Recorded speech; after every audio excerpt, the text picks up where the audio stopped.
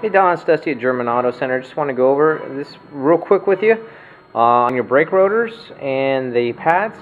The fronts right now are turning on the light. The minimum spec for these things is 26.5 millimeters. You're below it. It's at 24.4. It's actually got a pretty big lip on the outside of the rotor. So what we need to do is replace the front pads and rotors. That'll take care of the light for sure. Just want to show you the rears also. They're getting close.